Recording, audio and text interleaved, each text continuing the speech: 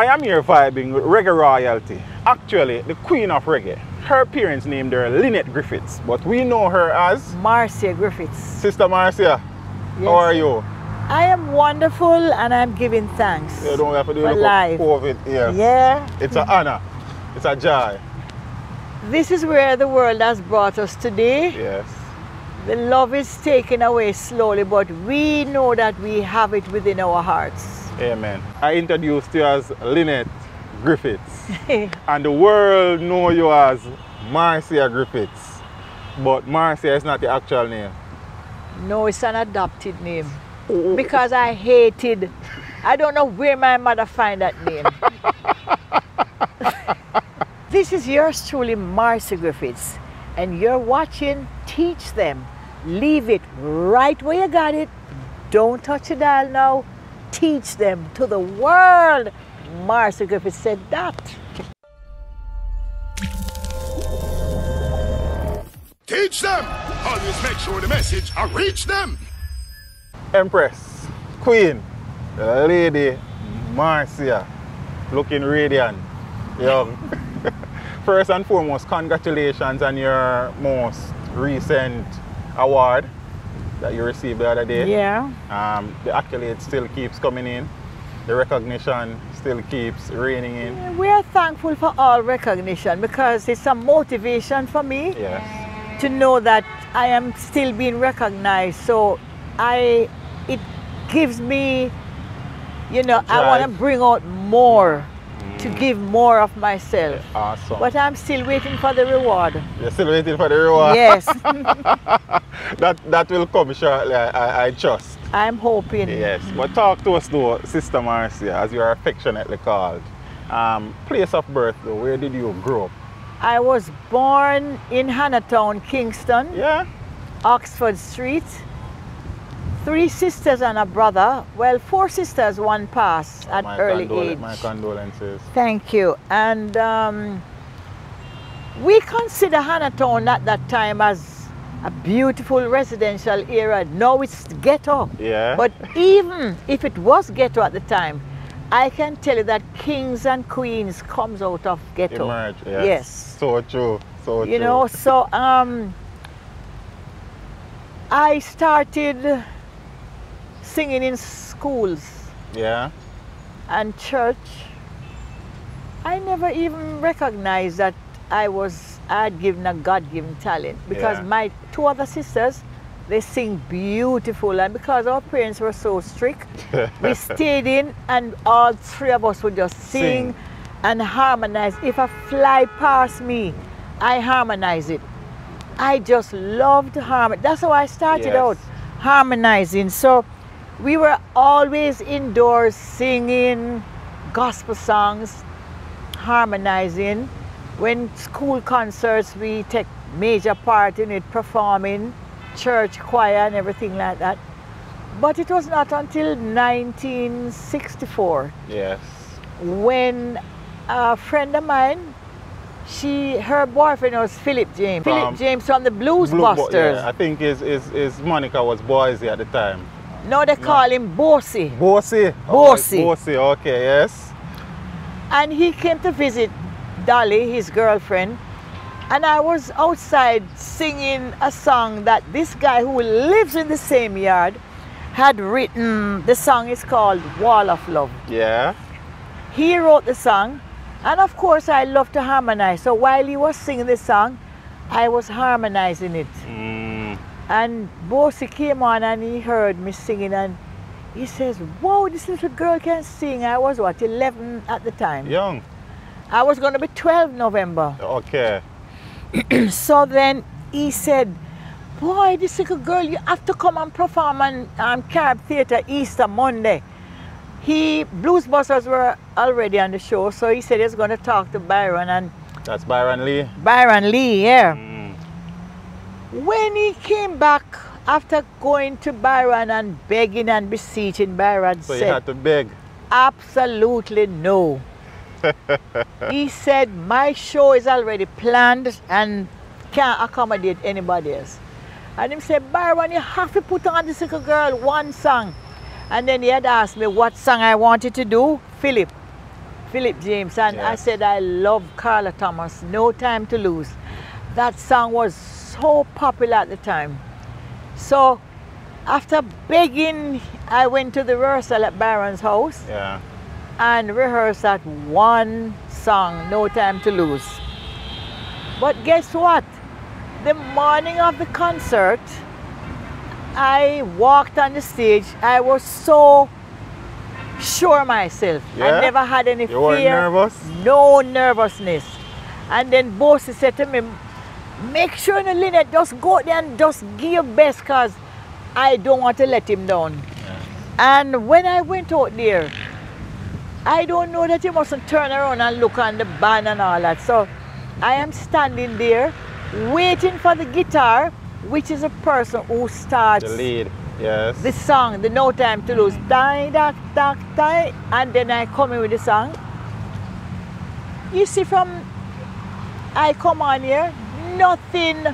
And the audience started to get, you could hear the mumbling in the audience. Like them says, what is? And trust me, I have no doubt that from that tender age, God was with me. Yeah. I heard the voice say, little girl, start singing. And that's what I did. A cappella. I start the song by myself and they better follow me. When I started the song, they came in, one. Yes. And at that time, when you try to emulate a female singer, you try to cross every T and dot every I. And that's exactly what I you did. If you close your eyes, you would believe that is Carla Thomas singing. Because I did every slur, every turn, I'm singing the melody and I'm singing the harmony at the same time. So when the audience heard all that, man, every note and every turn and every slur, the place just went up in, like the roof was lifting off, and I was just there giving my all. Yes. And when I was finished, my goodness, the audience, Tony Verti was the MC, and the audience insist on telling him, bring her back, and he went.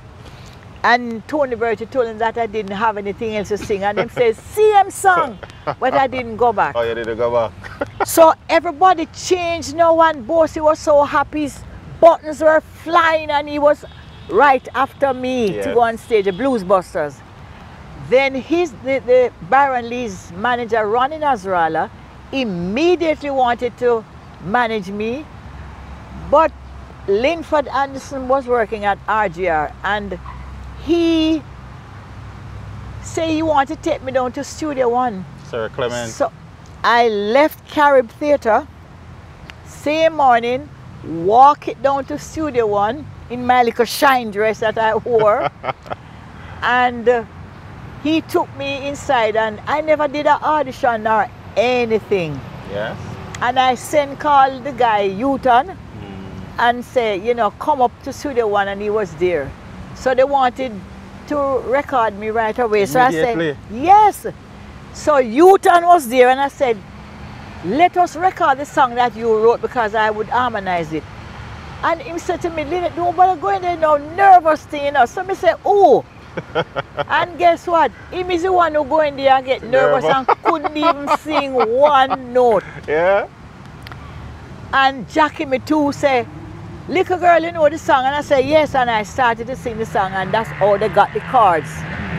And he ended up not being a part of the song, that he was even threatening to beat me up and all that because we live in the same yard. But anyway, up until this day, that song was never released.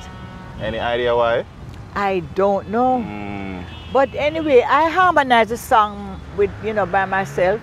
And Mr. Dodd was so overwhelmed with my voice that he wanted to get a hit song so bad. Yes. He had me doing collabs with Bob Marley. That's where I met Bob and everybody for the first. The only person I knew there was Bunny Wailer, because we went to kindergarten. While I was going to kindergarten, Bunny would pick me up right by my gate, hold my little hand and drop me off at little school.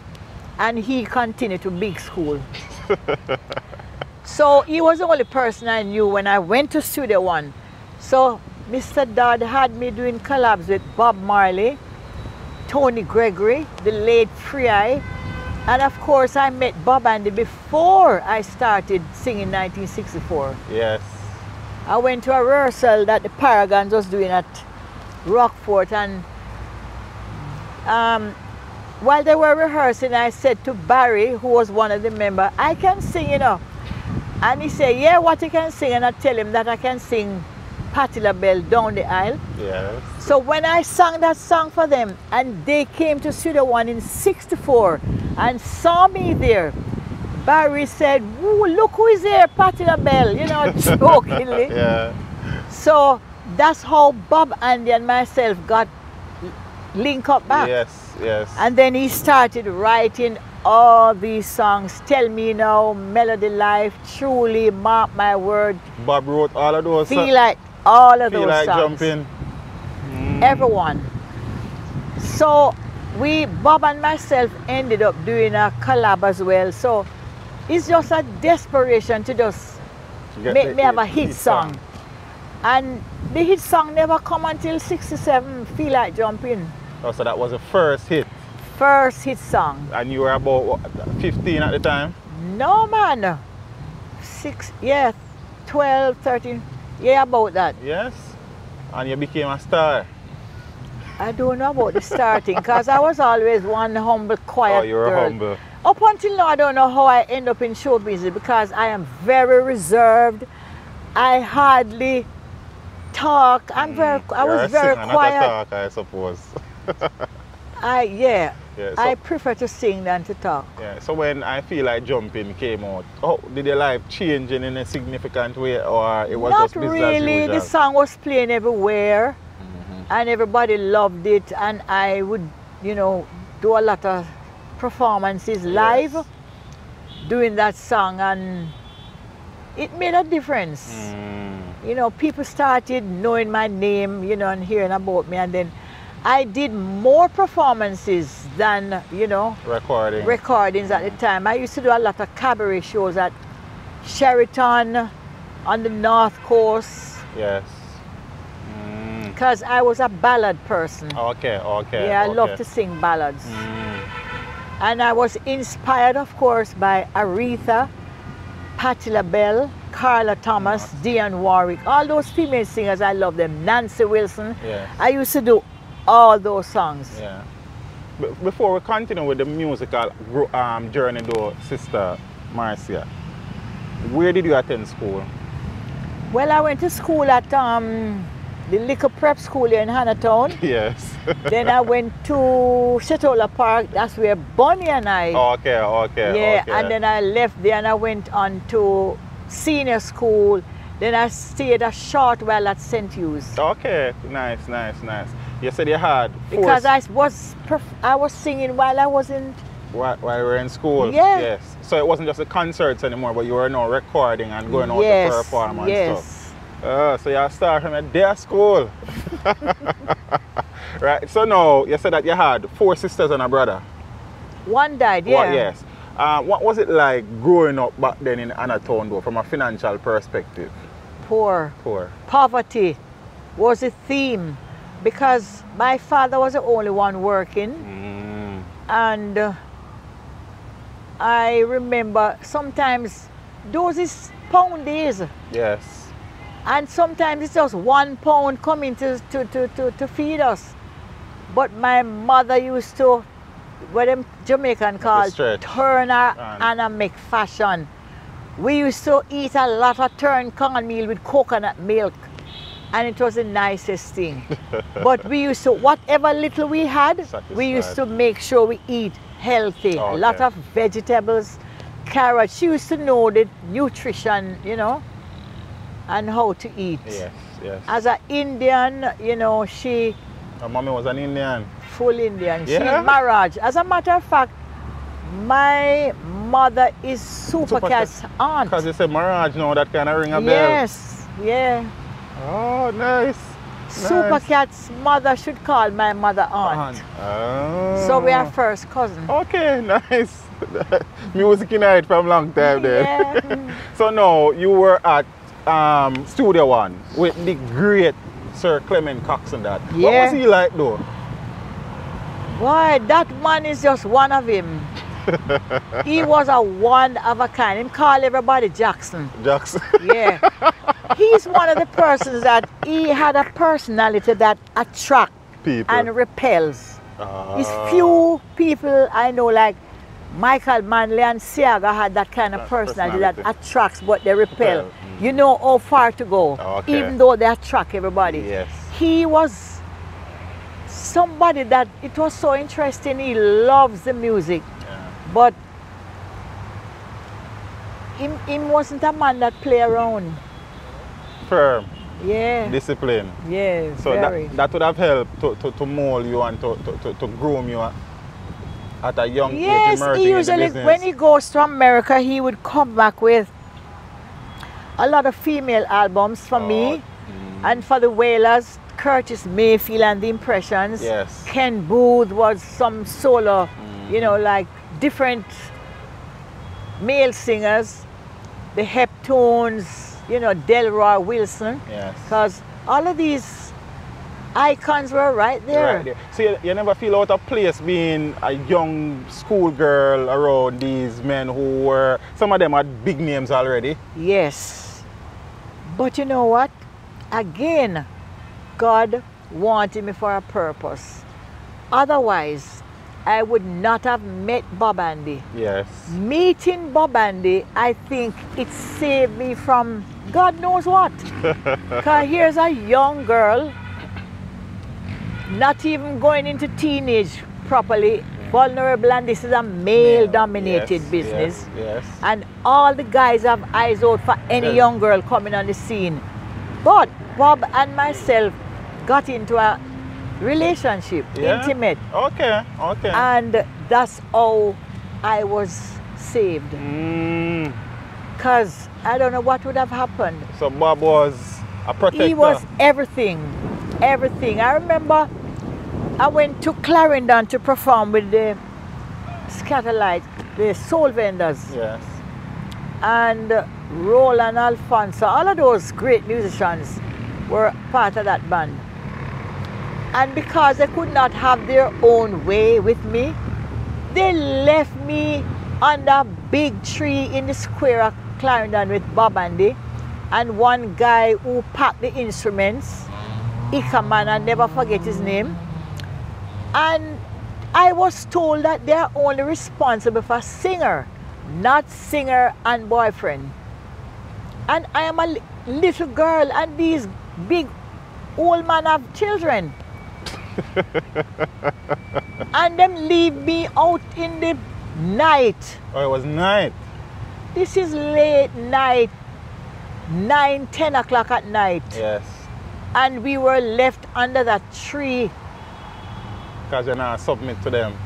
And so you faced it though, Sister Marcia, man. Yes. You faced it. That's the reason why in my travels through my journey through this music, I try to pass on a lot to the young upcoming singers in the business that most of them will admit that I was their inspiration and their role model. And I try to share a lot with them that they wouldn't fall in some of the holes I fell. Yeah, that's important. And I am very proud today that I can sit here and tell you that these are some sisters that, you know, everything changed. They're not going to stand up and take no bull, you know what. Yes. From no one, especially I admire Tanya Stevens, Queen Ifrika, Etana. All of these sisters are strong, militant women. Yes. That even if they had no managers, and they do, they could stand up and defend themselves. Nice. So now I feel like jumping, introduced you to probably mainstream at the time. People knew your name, people knew who you were. You were on the circuit, you were performing, right? Which song came next that resonated with the people? Words. Free Eye and myself, we did Words. Yes. And they were both 2 hit songs at the time. But Feel Like Jumping was a bigger hit. Song, yes. And then I continued to have like Melody Life. Melody Life, beautiful song. Truly. Yes. Mark My Word. Tell Me Now. Yes. And these are songs that lives in the dance hall up until this day. Yes. But while you were a child though, Sister Marcia, you had more songs than some big people in our business right now. That is true. And most of those songs are written by Bob.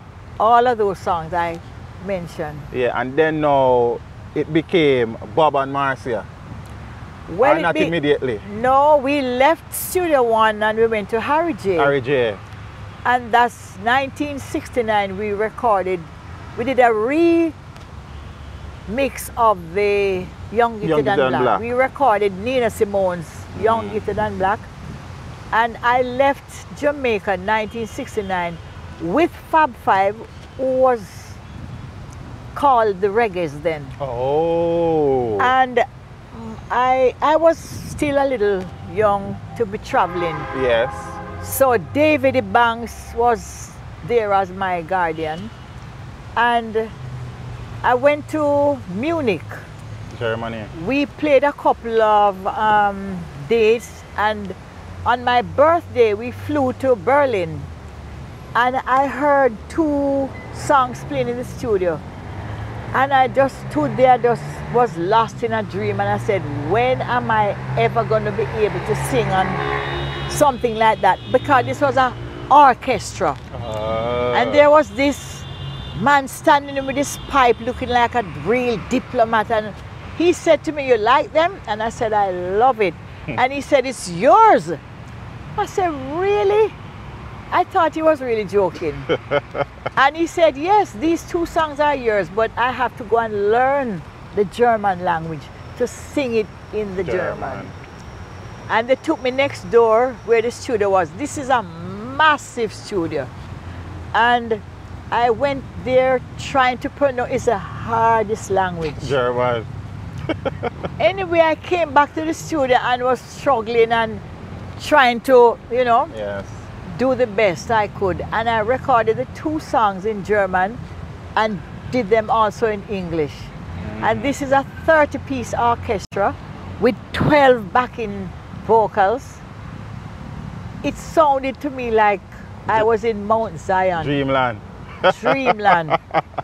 And when I recorded those songs and I listened back to them, it was just the nicest birthday gift. Yeah. So I say all of that to say that it was on my return to Jamaica and signed a contract with this man to go back to Germany. But while I came back to Jamaica, we got word that Young Gifted and Black was #2 on the British charts, and we had to fly to London immediately. No, I just come back to prepare myself to go back to Germany. And I gone to England with Bob and RJ. Oh, RJ was there as well? Well, yeah, he's the producer. Oh, okay. And we went to London, we did Top of the Pops, and it was so beautiful. And to have strings, you know, it was like really heaven. And we came back, and then we had to go back to London because Trojan Records had booked us on a whole lot of tours in the UK. Yes. So while we were touring, we ended up doing another follow-up single called Pied Piper. So we had 2 albums now, Young Gifted and Black and Pied Piper. So we toured UK extensively. And you were still a young girl. Yes.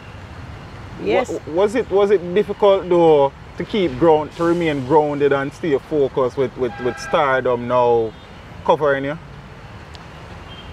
No? How come? Because even at the stage where I went to London, I met Elton John. They were coming as well. Rod Stewart, Madeleine Bell, and there were a whole lot of European talent that is big now. That we were all in the same boat, you know, seeking, you know, to have its songs. Elton John even did a re-recording of our Young Gifted and Black, and sometimes it get mixed up. And they have our name on their Yes. version, himself Okay. and another girl. Young Gifted and Black was a huge success. Very, very Huge success. After the London gigs, you came back home. Yeah. How did the journey continue after coming back home? Well, it was very unpleasant on my second return to England because we had a television show in Amsterdam. And before I could do the real live performance, because we were rehearsing from 8 o'clock in the morning, and the actual live performance starts at 7 when the audience comes in. Yes. Out of nowhere comes Mr. Huber, who I was signed to in Germany, and how he found me, maybe they were advertising that Bob Yes. and Marcia is on TV and what have you. And the man insists that I am not going on no stage unless I sign a paper to come with him right after the performance because he has invested money in Germany, and we had to sign the paper in order for me to go on stage. And Bob came with me and I went back with him, and he was so understanding. I just went and I fulfilled a couple of the dates and came back to London. the two songs that you did in Germany first, what's the name of those two songs? Bleib bei mir in Germany, which means stays right here. Yes. And Alles ist anders in German, it says everything is beautiful. Everything is beautiful. Beautiful. Sister Marcia, you were now not only a star in Jamaica, but you were a star in Europe. Still a young girl. Yes. You were achieving things where people in the business for years I look for and still never find it. Well, I would say that because Desmond Dekker was a forerunner from Israelites' time. Yes. So he had gone ahead way couple years before. Okay. So I usually wonder what is happening with Desmond Dekker, you know, because rumors are going around that you had to make an appointment to see Desmond. So he was at the same Trojan records where we ended up. I was surprised to go over there and see Desmond underneath him car, but I'm knocking, fixing him car, and I said, Desmond, it was such a good feeling to see him though, but I was always hoping to see him, to tell him, you know, that he did such a great thing for Jamaica. Awesome. And talking about that, is just yesterday I was looking in the newspaper and I saw that Desmond Dekker has never been awarded, never had gotten an award from the government. Even Big Youth is just know that they are honoring him. Big Youth, yes. So you were back home now, you were still at RJ. Yeah. Yeah, and Bob and Marcia was a thing now. Yes. Right? So Bob wasn't only writing for you, but you guys were now performing together and traveling around the place. Yeah? Lot of performances. What was Bob like as a young man? Bob loved the music, really loved it at another level. Yes. Because he loves arrangements, he loved it right. And I want to tell you, he opened my eyes to some real good music. Sam Cooke, the Drifters, the Temptations, Lou Rawls, Bob Dylan. Those are the kind of songs that he loved to listen. So I was really introduced to some really, really good music. Yes. Stevie Wonder. Yes. But Bob is one of the most interesting person that I have ever known. Yeah. He is so talented. Honestly, I've never seen that kind of talent. Never experienced it. Barry Salmon is one person that I've been associated with that I see. I've never seen him with a pen and a paper writing a song. There is? Never. It just comes like that. And I sat in a studio and watched Bob Rupie Edwards put a rhythm on the tape. And playing it and said, Bob, what you can find for this? And Bob went in the studio. And can I tell you that from the rhythm went on, he stood up. That time he was going through a lot of changes. Yes. And he started to sing the song from the beginning to the end, and Rupin never take another cut. One cut. The song One called take. The Way I Feel, one cut. He was just singing, feet searching for lyrics, melody flowing. I was just so Amazing. Talent. After I Feel Like Jumping, Melody of Life. Melody Life. Melody yeah. Life and Truly. Those were hit songs Yeah. early out. Yeah. When did the next hit song come for Sister Marcia? Locally. Because you had Young Gifted and Black and some more things over UK and Germany. Yeah. I think I moved on to Miss Pottinger. Okay, so it was no longer Bob and Marcia. It was, you It know, was? whenever, yeah. Okay. We never write off, we never relinquish that duet. Yes. Just like how I never relinquished my solo career Yes, at no never. time. Okay, awesome. If I'm with I3, I am still a solo singer. Bob and Marcia, still a solo singer. I never yeah. relinquished it. But I think I went on to Miss Pottinger, High Note. And another song I had that time was Peaceful Woman. I'm a peaceful woman, yes. Then I had Stepping Out of Babylon. A be a classic I really have with the Sister Marcia. And then I had Dreamland. All of those songs were from Miss Pottinger. Yeah? Yeah. How old were you at the time though? 20 something. I never started having children yet. Yeah. I was just free. Free. Hits after hits after hits after hits. Yeah. And those songs have survived down the decades and are still big songs. I was watching an interview with Lionel Richie on CNN. Yes. And Lionel Richie was saying that the same new school that they call new school, Yes. and they refer to our thing as old school, which Barry Salmon says not old school, it's a good school. Well, the same good school, Yes. they have to go back to the Have good to. school In order to do the new school. Yes. And believe me, because if you notice even today, most of the songs that all the big artists have in Jamaica is from Studio One. Yes. Every Melody, single. similar. Pattern, similar. It's the same rhythm they use.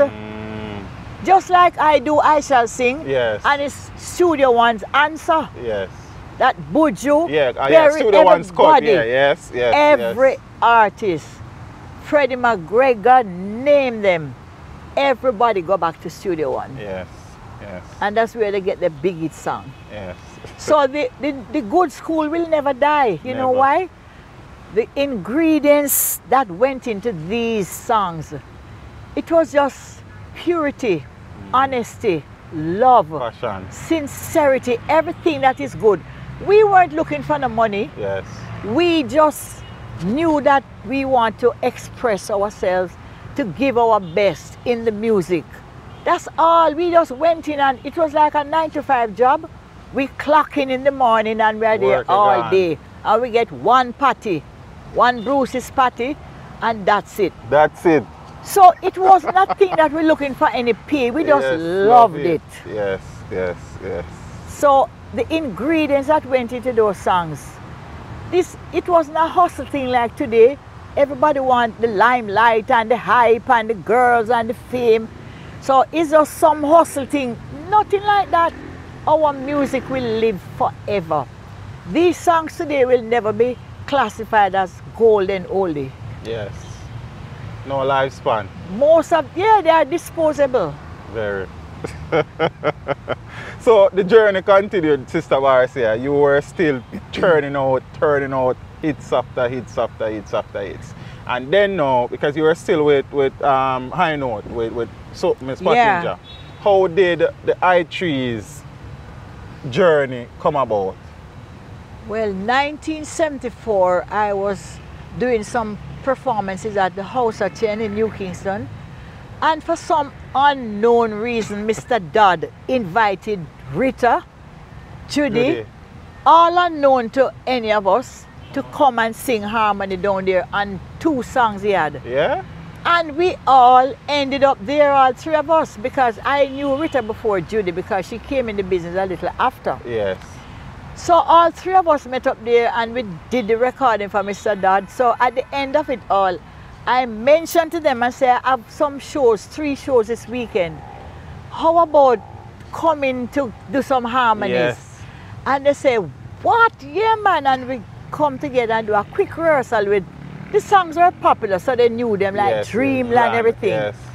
And the performances went beautiful. Friday, Saturday, and Sunday. So on the 3rd night, we decided to just do a little jam session outside of what we rehearsed. Yes. Because at the time, Sweet Inspirations group was so big in Jamaica. And those were the songs we jam on stage. And the audience was just jamming with us and having a good time. And they say, why you girls don't form a group? And I said, well, why not? You know, because the blend that we had was just unbelievable. Everybody compliment everybody. It was so nice. Yeah. So we decided that we would form a group. And Rita said, what we going to call ourselves? So I said, let's call ourselves I3. Yeah? And she said, I3. I said, yes, like saying we 3. Yes. But instead of saying we 3, we say I3. Bunny Wailer heard the name and he endorsed it. But what is strange is that at that particular time, Bob, Peter and Bunny were having some serious differences. Yeah, and Bunny and Peter were stepping away now. Exactly. And Bob heard that we had formed the group because our first performance as a group was at Arena. Reverend Blair invited us to do gospel. Yeah. And Bob heard. And right at that time when he was falling out with his group, he heard that we formed the group and called us in to do Natty Dread. But prior to that, Rita and myself did Rocket Baby with him, just the two of us. Okay. Yeah, because when you went to Studio One first, he was there. Yeah. Yeah. So you were familiar with him? Yes. And we recorded a love song, Oh My Darling. Yes, Oh My Darling. He was one of the collabs I did. So the I3's journey. We went in the studio and did Natty Dread, and it went straight to #1.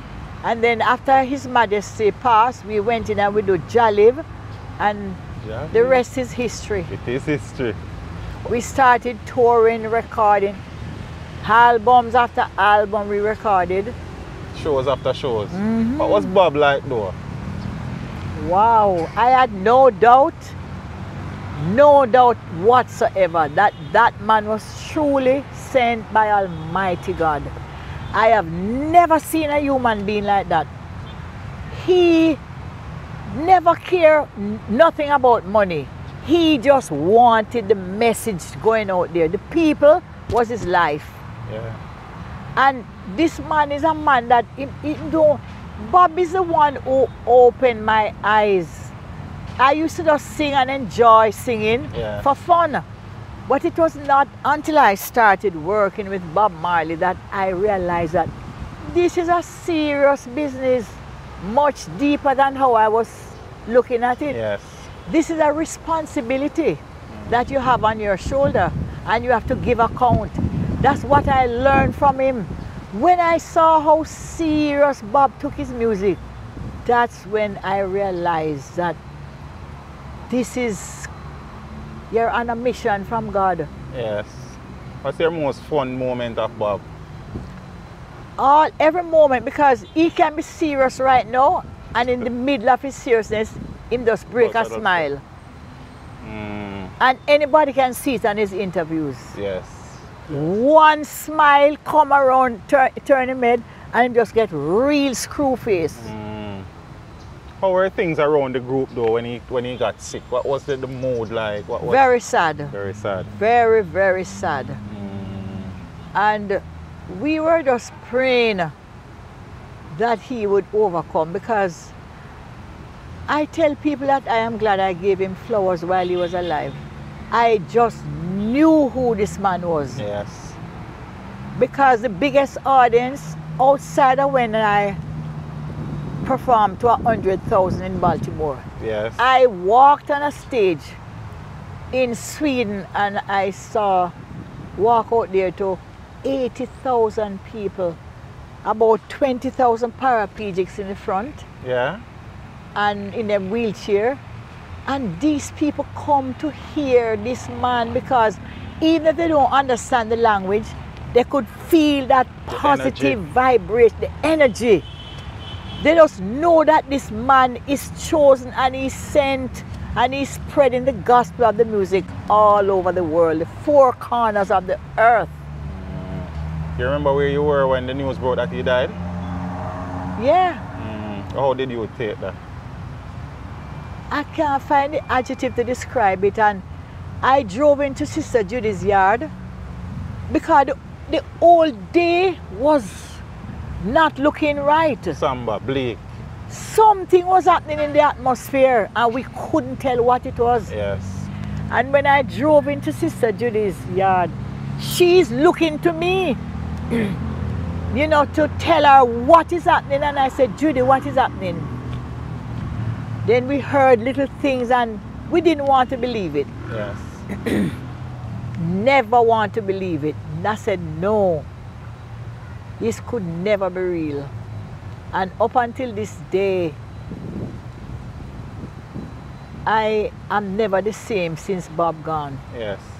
So that is one. He was a father, a friend, a brother. He was just everything to us. Yes. We were his three little birds. He treated us very special. Yes. Very special. And I've never had experience like that. What does it mean to you though, Marcia, to have been a part of something so grand, something so legendary? Well, I don't know. I don't know if I'll ever find or if that word is in the dictionary to describe. These are moments that I will always cherish because I have been to the four corners of the earth from my talent, working with Bob Marley, working with Bob Andy, I3, and even for myself. Yes. And I never take a moment for granted.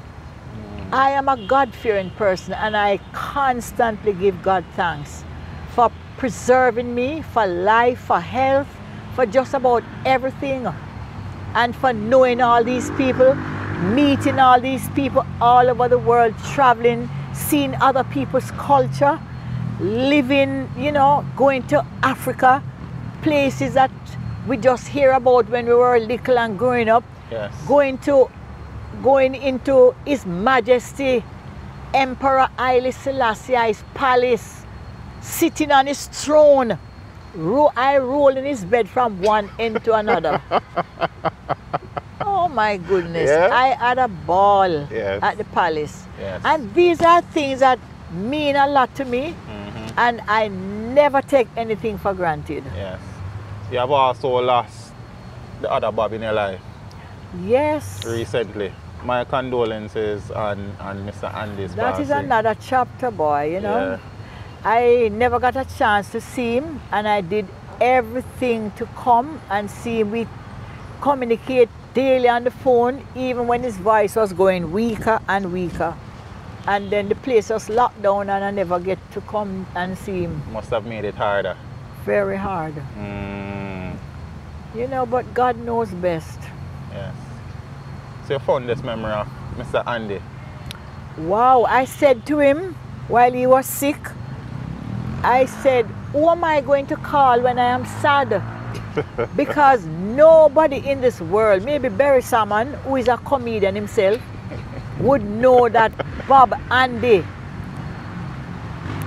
I don't know another person like Bob Andy. The humor. If he's sitting here doing an interview with you, you would be rolling on off your stool. Yeah. And he's not cracking a joke. It's just the things that he's saying. Yeah. Well, Barry is another person like that. Yeah. He will just keep you laughing, keep you in stitches. And of course, we know that I've been telling people that the prescription today is laughter. Yes. If you cannot laugh, then Makes no sense. no. So I said to him, the memories I cherish with him is, you know, the things that no matter how serious a problem I have and I call him, I end up laughing. So that's why I asked him, who am I going to turn to? Yes. After Bob's passing, you would have still worked with the I3s. And I think you guys did 2 albums together after his death. Yeah, and we toured on those albums. Yes. Hey World and because we had 2 albums. How is Rita doing? She's good. She's good. Yeah. And Sister Judy? Good. Good. When last you guys? Sister Rita just had a birthday and Judy and myself sang for her. Yes. And on a video, send it to her. Okay, awesome. It's good to hear that everybody's okay. You ventured out practically solo. I never relinquished my solo career. Yes. So I never ventured out solo. You just continued. I was continuing. You continued on the journey. Always, even in my performances, I do more performance as Marcia Griffiths than I3. Yes. You have done many songs, Sister Marcia. Many songs. Some that has hit, some that has not hit. Yeah. Of all the songs that you have done, which song would you say has done the best for you financially? Financially, the best of the worst. I don't know if it is a best. Yes. It could be better if things were in the proper place. Okay. It's Electric Slide. Electric Slide. Yes. Yeah. Unfortunately, it's one of my biggest songs. Yes, because it tear up the whole of the United States. Biggest, it's spread all over the world. All over. Yeah. And it has influenced other dance and other people doing like the mix master did that whole tape with and turn to the right and clap your hands. All that came from Electric Slide, you know. But I wasn't collecting a dime from Electric Boogie. Yeah, that is shocking. But later on, when I did the remix with Island Records, that's when I started getting royalties from it. But it was just unfortunate that if things were in the right place. Republishing and stuff. That's right. Yes. How did that song come about though? Because that is not generally the type of songs that Marcia do on a regular basis. It was a happy song. It was a fun song, you know. Yes.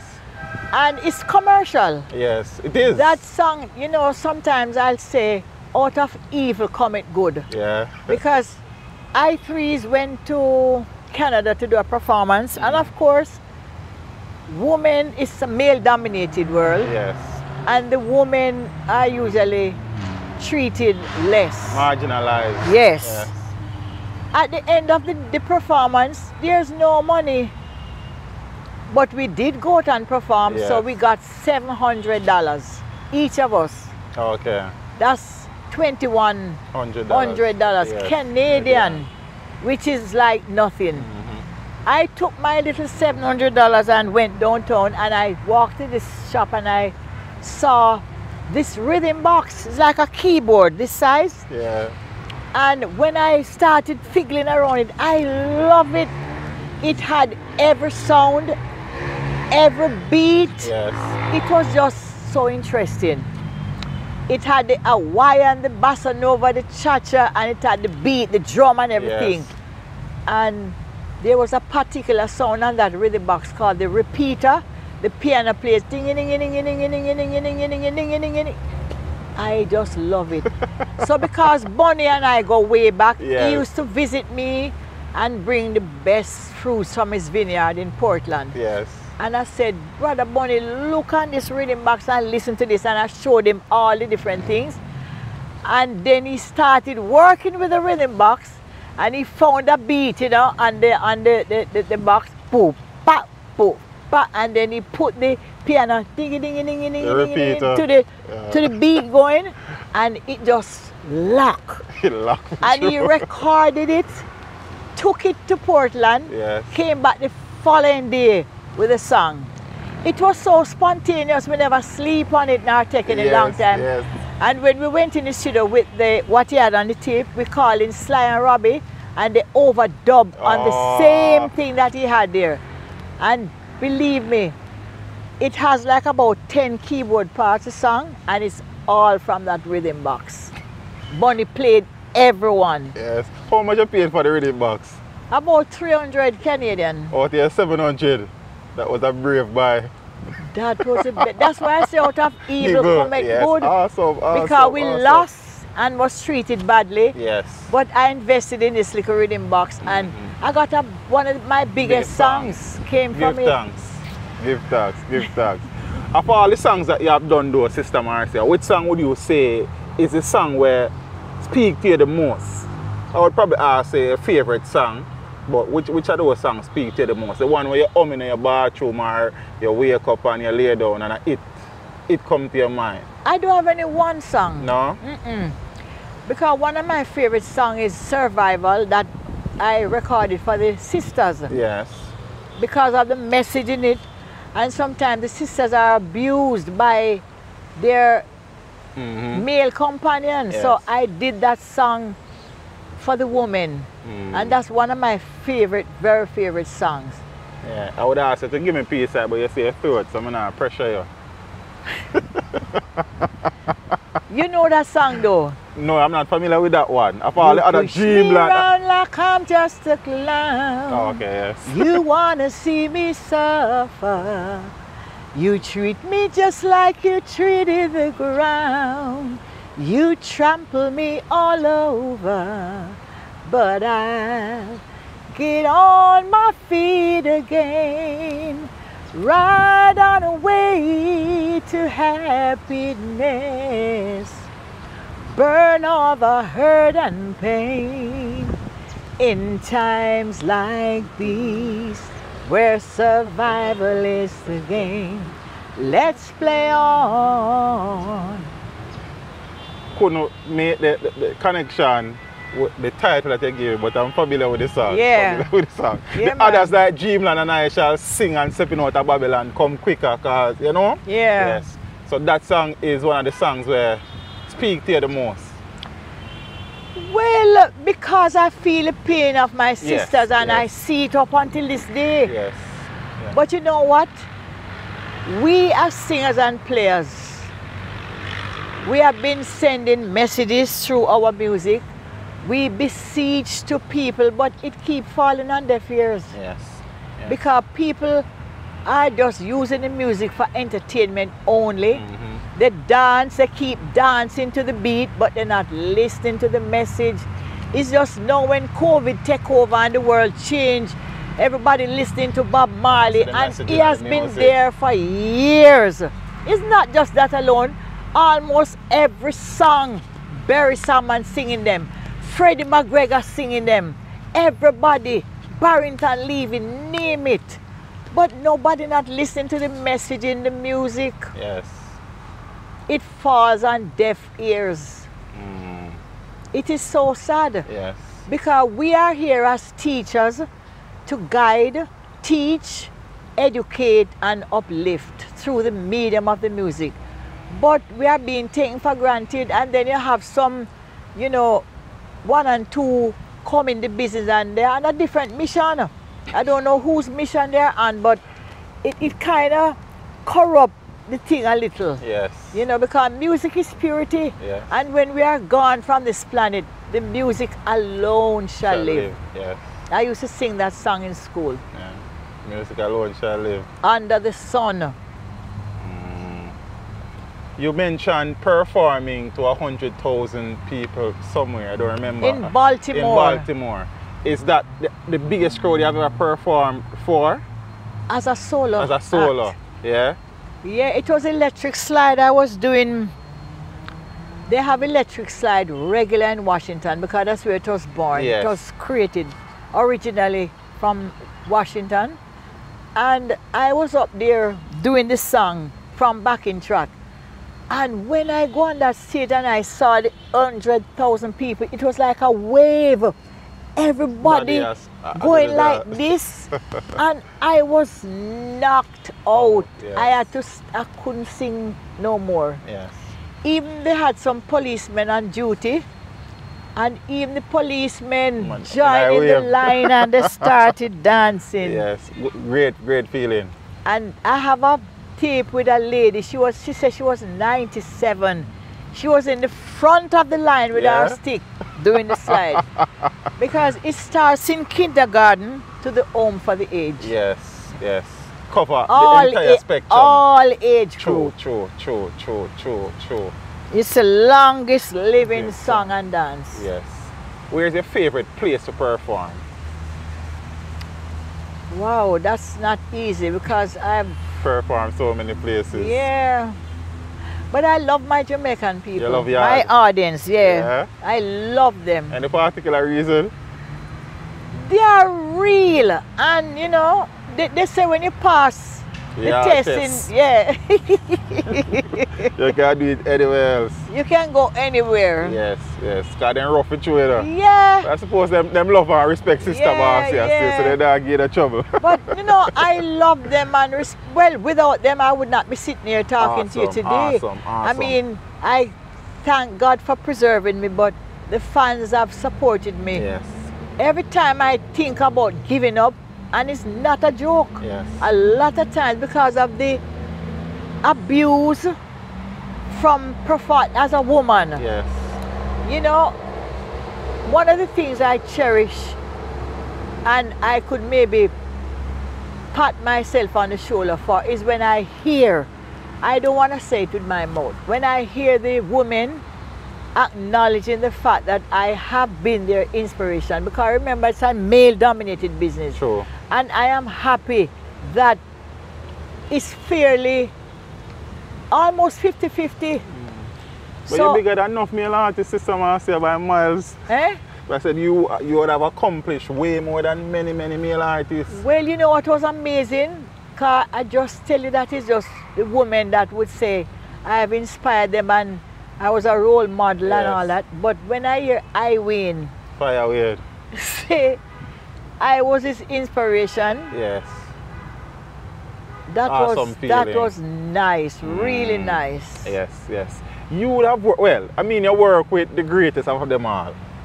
Bob, yeah? You would have worked with Berries. Like, you don't really get much bigger than Berries in all honesty. Well, I have 50 collaborations so far. With people in the business. Singers and DJs. Yes. Some of the most notable ones are the ones with Berries. If you see me crying and all of those songs. Bojo, Kotirang, Richie Bounty Stevens, Killer, Richie Stevens, Davil. Just about everyone. Queen Ifrika, Tanya Stevens, Etana. As I say, I have 50. U-Roy, Bob Andy. Yeah, Bob Andy. Yeah, I have 50 collabs so far. Yes. Is there anybody left where you don't work with it, where you don't probably like work with? No, Patti LaBelle promised to do a song with myself and Berries. Yeah? And I am looking forward to that. Platinum, you know, Sister Marcia? She has been... Remember Berry sing about Patti LaBelle? Yes. Used to make me drift away. Well, she was my inspiration. Yeah, you said Patti LaBelle and Clark and some other people, yes? Yes, and I was happy that I could tell her, and we worked a couple of times together. Yes. Yeah, she has become my friend. Awesome. We talk, we communicate, and she wants to do the... So the song soon come then, Sister Marcia? Yeah, we're waiting on it now. Yes? Yeah. So apart from Patti, is there anybody else outside who you know work with yet, who you would see yourself going in the studio to do something with, whether local or international? Well, you know, my dream was to have Stevie Wonder producing a song for me, because Stevie Wonder, he's my favorite. That man is a musical genius. True. That is the reason why he recognized Bob Marley. Yes. They know each other in the spirit. Yeah. Who knows? Because Sister Marcia is still looking young. You would have done 55 to 56 years actively in the music. I have been. Yes. Some people spend 5 months and last them in the music system, Marcia. How has it been? How have you been able to sustain a career with so many different branches, Bob and Marcia, I3s, Marcia Griffiths?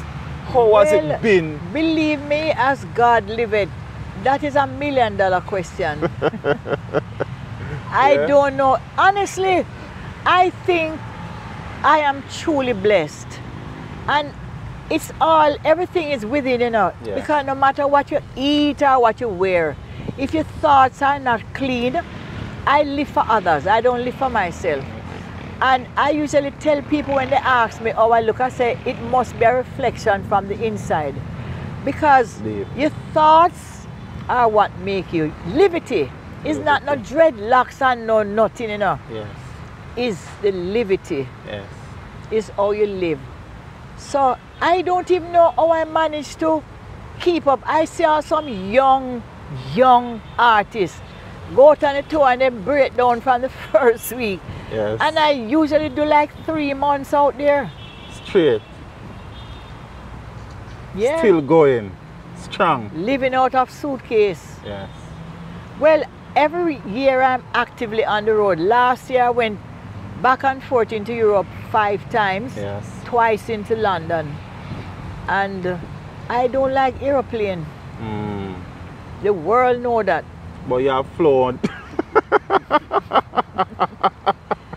All your life you have been flying, Marcia? All my life, honest to God. And the only thing that comforts me going on an airplane is because I know that I am on a mission from God. And He's everywhere I am. And I always ask Him to order my footsteps. If He sees ahead and know that something is not right, I just ask Him to show me a sign. Yes, yes, yes. When people speak about Bob Andy, they don't speak about Bob Andy and don't speak about Marcia. When they speak about Bob Marley, they don't speak about Bob Marley without speaking about Marcia. And Marcia is a giant by herself. You have received many awards and accolades. In 2004, if memory serves me correctly, Toots won the Grammy. You were on that album. Yeah. How was that for you? I know, you know when I know about that? Yeah? Can I tell you the truth that Tell God me the loves? truth, yes. Last week Thursday when I got the award, they sent me a bio, something that the citation Yes. to read. And that is the first time I'm learning that.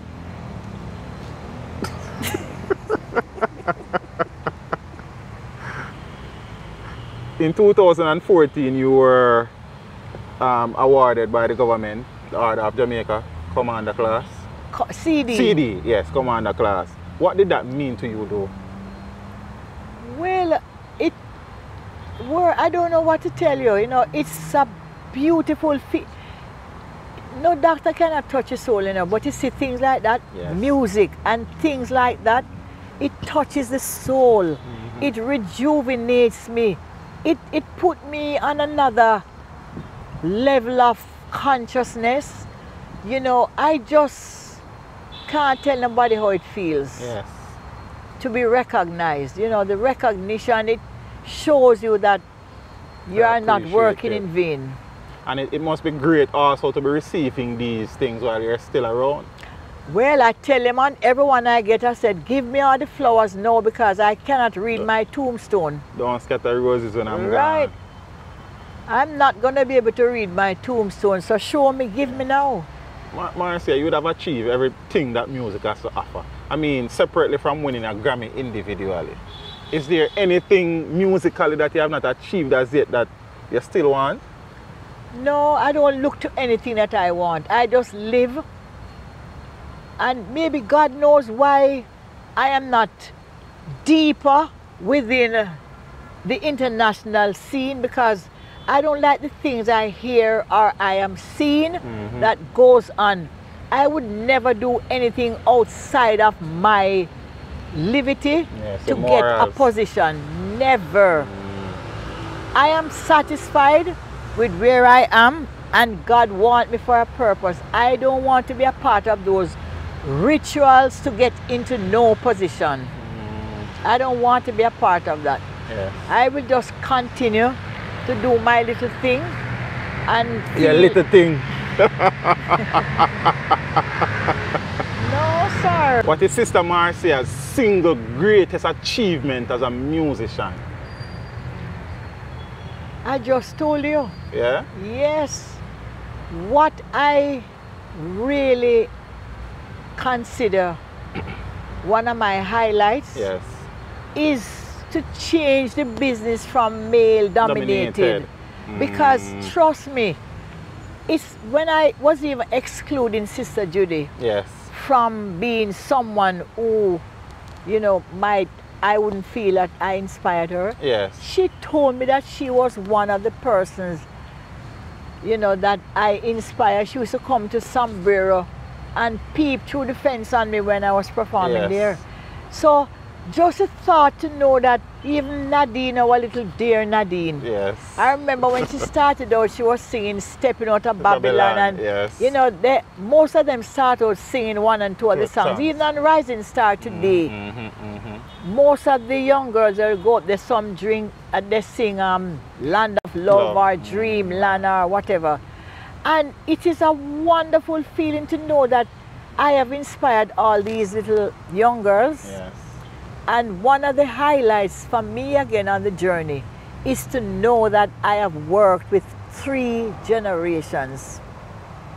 Yes. And I'm still here with this generation. It is an awesome feeling, and God is awesome. Yes. Because when I go on stage with Skip, who is Bob's grandson, Yes. Skip Marley. performing with Skip, I find it unbelievable sometimes. Yes. Because I work with his grandfather, I work with all his sons, Yes. and I've worked with Romy and Virgo. We have Yes. a recording. Yes, We have yes, a he's song. one of the collabs I have. Yes. Yes. Romaine, Christopher, all of these rising Yes. star, Sugar, everybody. Sugar. Yes. You know, so it's really a wonderful feeling for me. As you said that, Sister Marcia, because I have to say this, you know, normally when an entertainer reaches the level and the status that you have, they don't normally work a lot with younger artists, upcoming artists, but you have worked with almost everybody.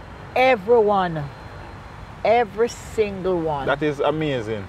That is amazing. And it shows too that, because you're saying you're about the message and the music, it shows so that you're not just saying that, you would have put in the work for sure that. Because some people, them reach a level, them not really look down here, so again, No, you understand? sir. You see, let me tell you one of the things about me that people don't know.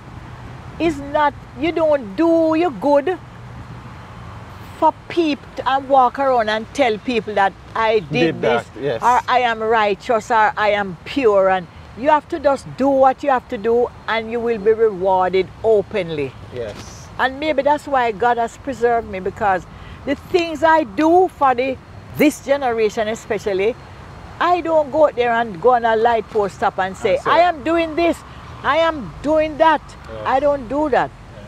But God is rewarding me. Yes. You have been doing music from your pre-teen, from 11 at least, coming up. Is there anything else that you think you would have enjoyed doing if it wasn't for music? I used to be a telephone operator, you know. Yeah? But the thing that I started out doing was designing. Oh, fashion. Yes. You see? My grandmother was a dressmaker. Yes. And I would use the fabric that people give her, and I was like 99 pounds, and I would drape my little skinny body and do designs with them, you know, different things. Yes. And I discovered that I love to design and sew. Yes. So in the 60s and 70s, I used to design my own clothes. So fashion is something that is dear Because to you as well. I would hate to be on a stage performing and I look in the audience and see somebody have on the same clothes. Yeah. Yes. No, sir. So I create things that are different. Yes. Have you ever been married? Never. How come? And it's not that I couldn't be married. I could have been married. I am sure that is not it. And I am so happy I never did. Yeah? Yes. How so? I have 3 beautiful sons, Yes. and their father died. Okay, all 3 belong to the same father. Yeah. Awesome, awesome. Errol Thompson. He was Yes, Errol. this Ah, year. yes. So, how come you Well, never? that was after Bob Andy. Yeah, man. Yeah. I would think so. But marriage was never something that you were, because you know, many young girls growing up, they dream of their dream wedding. And I have seen it with my 2 eyes. Yes. People just want to put on that white long dress and, you know, Yes. say they're married. Mm. But it never worked out. Yes. So I learn from others. I don't actually wait until things happen to me, you know. I You look use at people other. experiences. Yes. Yes. Looking at the journey, Sister Marcia, if you were to do it over, is there anything that you would do differently? No, to look back, I am not going to be the one to say, if I knew what I knew then, no. Because that is out of the question. It's experience that teaches us, Yes. that makes us who we are. So I don't know if I would want to change anything, because the bad experience, I loved it. Yes. It made me into a Mold you better up. person. Yes.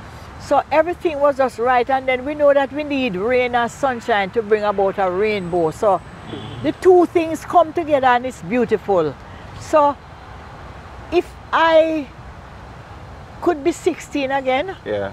I would never want to relinquish my, if there was a choice Yes. for me to be young again and erase the memories that I've had in my journey from Yeah. my childhood days, I would hold on to right now and keep everything and stay at who I am. Yes. Those memories are so precious. Golden. Golden. Yeah. You actually live in Jamaica? Yeah, Oh, you do? yeah. And you spend most of your time here? It depends It on what depends, I'm doing, because if I'm traveling, my children are in Florida, so I stay. Okay. Cool. What have Marcia been doing recently though? I mean, with the COVID, we know that some of the shows kind of locked down and stuff, but I still am in the keeping studio. a very low profile. Profile. I have 3 albums unfinished, a gospel album at Penthouse, and I'm doing part 2 of the Timeless album. The last album I did with Yes, Tad's, yes. Timeless, tribute to Studio One, I'm doing part 2. Yeah. And I did want to do a tribute to Bob Andy. Yeah. So you work, yes. Because so far I've had like about 11 Bob Andy songs that I've done over. Already. The last one I did, that he was coming in the studio to help me to change up, was a song that he did called Life. Yes. So you're working on those 3 Yeah. pieces, yeah? Yeah. How the progress going on with those though? Very good. But you know, with what's going on, you know, in this new world, Yes. we have to be very careful. Of all the producers who they have worked with down the years though, who you think was a person who made things the most comfortable for you and your creative juices flow the easiest around? I think Donovan Jermaine. Down at Penthouse? Yeah. Ah. And working with Miss Pottinger, being a woman. Because Yeah. Judy was also there with her. Okay. Yeah. And it was easy. Yes. She was understanding as another woman, and Errol Brown was her engineer, and he was meticulous on when I'm recording, he made sure everything was right. It was very comfortable working with Miss P and Donovan Jermaine. You are often referred to as a queen of reggae music. Must be a nice feeling inside. You would never hear that out of my mouth. Ever. Ever. Yeah? Never. You have never. But no that's one how can people refer to you. Yeah, I was actually crowned officially in Florida. Yeah? When by was that? the Consul General years ago. Okay. But I But don't. you don't. No. Is it that you won't say it and you don't see yourself as the queen of reggae? Not that I don't see myself, but I am not like that. Humbleness. I'm not like that. I did a dub plate, a combination with Alison Hines. Yes. Yeah? And she said in her part, this is the queen of soca, and they want me to say, The queen of you reggae. know what? I never did that. Yeah? But what's your reservations in saying that? I don't like to say that about myself. I think it is conceited and blowing my own trumpet. Even after all you have achieved? God no. We're no other female. I would never, if you call me here to do an interview and you want me to introduce myself, it's not me. Yeah. Yes. If you don't know enough about me to do an interview with me, yes, I am not going to sit here and say, I am this and I am that and no, that's not me. Yes. Funny, we should go at this. I introduced you as Lynette Griffiths. And the world know you as Marcia Griffiths. But Marcia is not the actual name. No, it's an adopted name. Because I hated, I don't know where my mother find that name. That name they did at back them time there. Sister and then, you know, I was watching this movie, An Officer and a Gentleman. And I've never heard anybody with that name. But the wicked girl in the movie who made the boy swallow him ring that him give her is Lynette, she name. Yes. So how early did you move away from Lynette to Marcia though? 64. Early? Yeah. Just after Carib Theatre. Just after Carib Theatre. Because when Tony Verti introduced me that morning on Carib Theatre, yes, it wasn't Marcia Griffiths, it was Linny Griff. Linny Griff. Yeah, so you made that conscious decision to change. Yeah. But so where the Marcia just come from though? It's just, I could have said Martha because I see myself as Martha from the Bible. Oh. It's like Bob Andy. Him don't name Bob. You know, he was calling all kind of names, Bob Andy Moore, this, that, and I remember we all missed a flight going to London because he left his ticket somewhere on the counter and they were announcing Robert and this. And him don't name Robert. Yeah.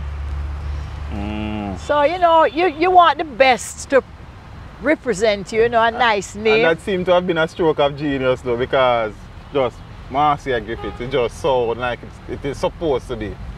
And I'm sure many people out there would not have known that Marcia is not the right name. Yeah, that's true. Yes. For the young artists out there though, Sister Marcia, who probably struggling, you know, sometimes these days is the gunshot and the undergirl thing bust people. We have artists out there who are putting in the work and they're not getting a traction. What kind of words of encouragement would you give to those? I've been beseeching, praying, begging to the singers and DJ who coming in and not making a positive contribution. They're not gonna last. Because music is purity and God calls upon the singers and players. Because we are the only ones who can spread the gospel of the music to teach and educate. The music released Nelson Mandela from prison. Yes. The music is the most powerful weapon that we have on earth today. Yes. Music is powerful. So if you're going to come into this thing here, something as pure as music, and you're not contributing in a positive way to teach and educate, especially this generation that needs so much guidance, then you're going to fall by the wayside. Yes. That is why I love and respect Bojo. Yes. When he came to Penthouse at 18 years old, I was like a mother, a guide. I said, be careful of your utterance because it will come back to haunt you. That even today, when he introduced me on stage, even at the stadium, that's how he introduced me. That's how he remembers me, telling him these good words. Yes. Because if you are not making a positive contribution, in a world. That's why God called upon the singers and the players. Yes. Because we can teach through the music.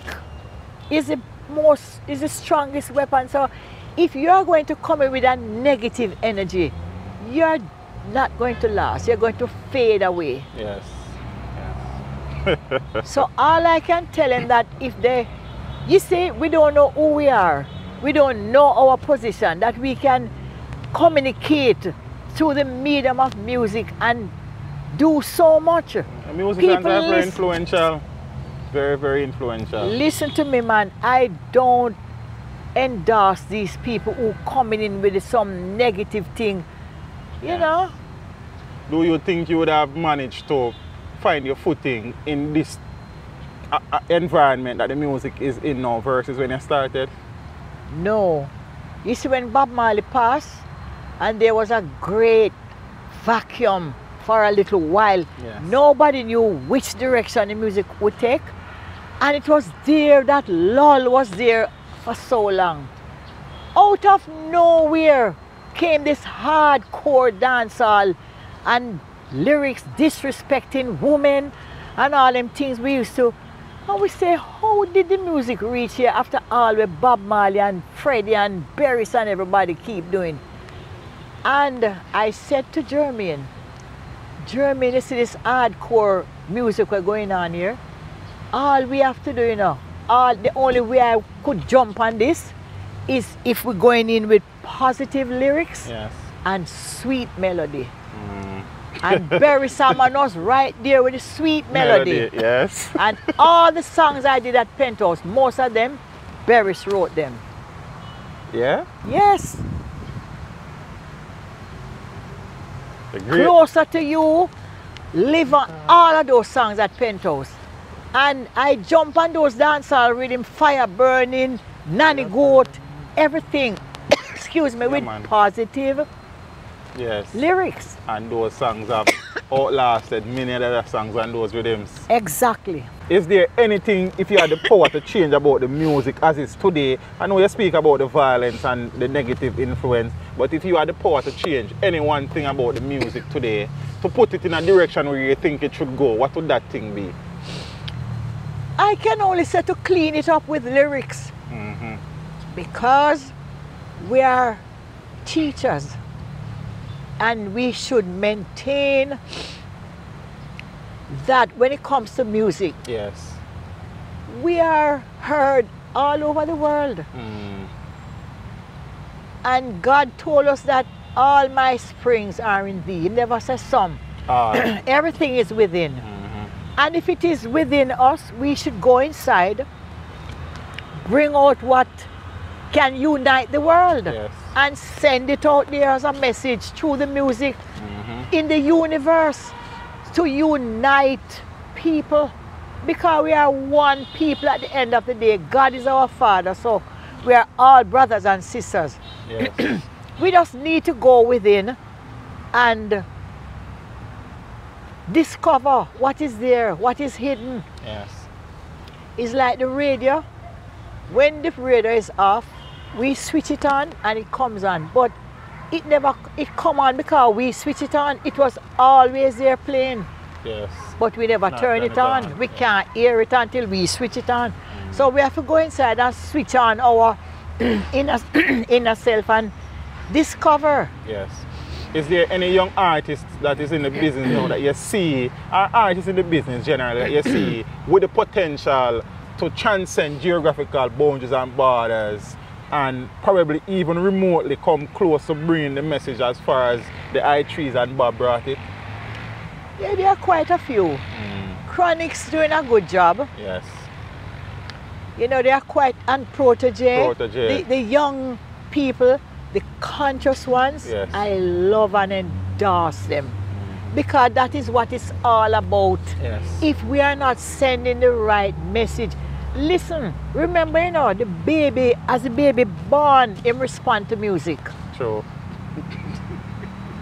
So true. Yes. So true. So true. So if we just continue to send the right message in the music, this is like the whole world is a big school. Yes. And we are here as students to learn. So we in the position to do music and send message. We are the teachers, so why we feeding this generation with something to destroy them? Yes. And not uplift them and educate them? Good question. Sister Marcia, I know your throat is bothering you, but it would be remiss of me to come here and ask if you sing my favorite Marcia Griffiths. Is I Shall Sing, if I have one line out of it. But my throat no good. One line. I see the breeze start blow some things in my throat, you know. Pollen, the pollen still, the pollen. Yeah. I feel it, man, tickling me. So if probably I don't want to trainer. But despite all of that, sister, first and foremost, I must say as a younger person who would have grown up listening to the music all over, your music has been something that you can sit and hold a vibe to and relax, and you understand there's meaning to it as well. Well, I appreciate the fact that at no point in time you deviated from your morals and beliefs, and you had particular goals in mind and you worked towards them. Despite the challenges that you would have faced as a female in the industry, you would have held strong, held firm, and your contribution to the music is immense. And I know you won't say it, and I know you probably, you know what I mean, but I see you as the leading female light in the music. You have been for a long time, and we hope that you will continue to give us more good music for as long as is possible. That Really is why I truly endorse it appreciate to say I shall sing as long as I live. Till that don't have peace. So I am usually referred, they see me as a mother. Yes. And I don't mind. Yes. You know, I don't mind because I give birth to some real nice children. Yes. All of the girls, the ladies, yes. oh, I am so proud of them. Even my little Nadine, I love her so much. Yes, she was supposed to be here with us, but she's busy.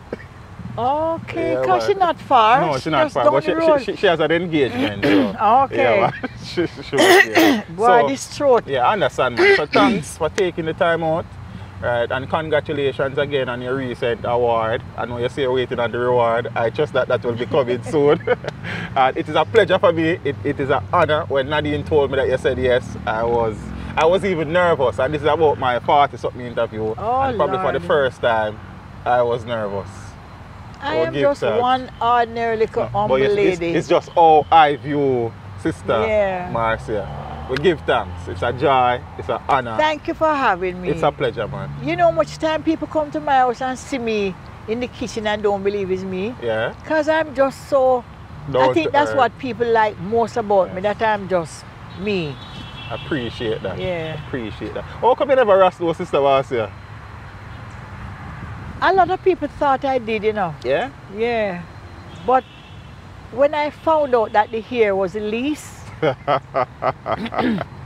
the and it's liberty. all about liberty. Yes. Because look at today, Yes. the biggest fashion in the world is dreadlocks. Not much meaning in the tweet again. True. And you have lovely hair. You know, these- But Bob Marley is the one who influenced the world. Yes. When I went to Japan with Bob, I make a vow that I would never go back there so far. And when I went back to Japan, Yes. oh Beerus. my God, the seeds that were sown Yes. there when Bob went, those Blossom. seeds were grown and blossomed. Every Japanese wearing dreadlocks. Yes. The last time I went to Japan, which is like what, last year Yeah. or year before, I never had to take a ban. The Japanese ban them Bad. bad like, Yeah, you can remember, one of the biggest sound system in the clash thing, a Mighty Crown is a Japan. Alright. Many of the dancehall queens recently, Japan. Japan them come from. well, can I tell you, my Japanese band that back me, Bad. and they don't take anything for granted. Yes. You believe it's a record. Yeah. They swat everything. Nice, nice. Music. I love working Shall with unite them. the people. Yeah. Sister- Music, man. Music alone shall live. Music alone shall live. Sister Marcia, it's an honor. It's a pleasure. Thank you for Pleasure. having me. Thank you. The Queen. Big up yourself. Big up yourself. Better you say it than me. The whole world say it, man. The whole world say it. I know that the things that I give you some is, you know. So, I know, I wanted to sing a few songs for me, but you know what I think, we know what I think. Few! So, like, when we talk about the songs, you know, like Dreamland and I Shall Sing and Am I Really Here? I usually close off my interviews when I do. Yeah, with a few I shall sing as long as I live, and as long as I live, I shall sing, I shall sing, as long as I live, and as long as I live, I shall sing. Amen. Amen. This is yours truly, Marcia Griffiths, and you're watching Teach Them. Leave it right where you got it. Don't touch the dial now. Teach them to the world. Marcia Griffiths said that. Mad. Sister Marcia. Blessings. Teach them. Hey, yo, hello. Send the message and make it reach them. It's Teach Them right here. Warlord representing.